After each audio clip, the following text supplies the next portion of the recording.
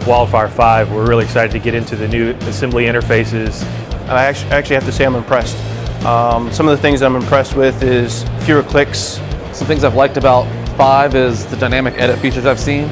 I'm really excited about working with Wildfire 5.0 for the increased productivity.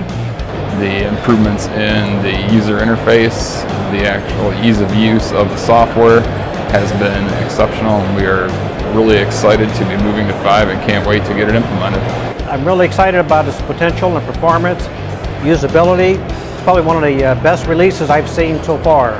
It looks like it's getting to be easier to use, especially for people that haven't had the training, and make it much more accessible.